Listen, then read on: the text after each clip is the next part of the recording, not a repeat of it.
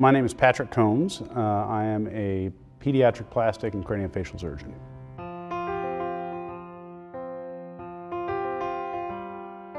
Every hospital has its own feeling. Dell Children's is a collaborative community where everybody works together, everybody likes each other, which is very important. Everybody gets along and works together towards the common goal. It's a very, very comfortable and healthy place to work, which I think translates to physicians and other providers being able to easily and freely converse with each other. I have the cell phone number of almost everybody on staff, and we talk to each other very frequently about patients.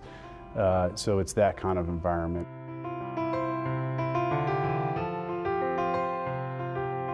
Listening and making sure that you address all of the questions that a parent or a family has is really critical and really important. Oftentimes during the first consultation, you say what the diagnosis is, and it can get a little bit confusing and overwhelming. So we encourage families to write things down and then either give us a call or come back and ask any questions that they have.